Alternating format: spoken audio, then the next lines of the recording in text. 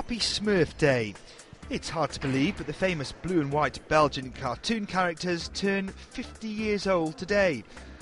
They were originally known as Les Schtroumpfs when they first appeared in a French comic strip in 1958.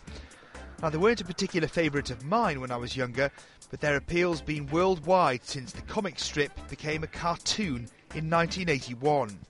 And these fans who've gathered at the Belgian Museum of Fine Arts in Brussels just can't get enough.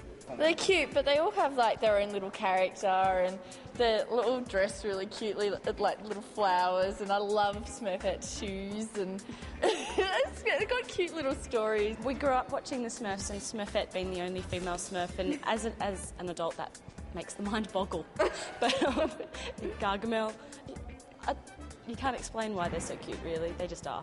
Willem de Grave is well placed to talk about the Smurfs, working as he does at the Centre for Belgian Comic Strips. And he's got his own theory as to why the little blue characters are so well loved. Besides, it's also interesting that they have almost a perfect society. You have 101 Smurfs all living together in the village, and every Smurf has his qualities but also his bad points. But anyhow, they manage to have a perfect society, and all together they enjoy life and they have fun. The Smurfs may be 50 years old today, but they can always be trusted to bring out the children in most people.